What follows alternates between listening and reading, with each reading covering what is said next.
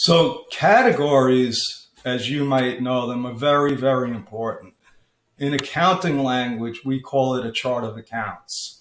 And that's where all of your different transactions get classified and accounted for.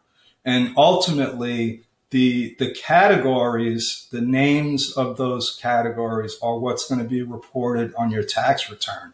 Now, normally there's standard categories like office supplies, repairs and maintenance, rent, dues and subscriptions, and stuff like that.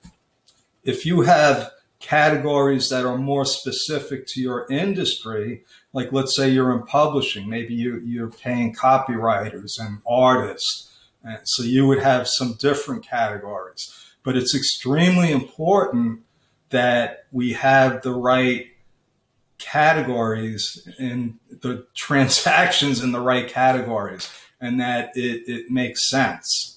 So when we get your information, what we're actually doing with it is, number one, we're taking your statements and reconciling.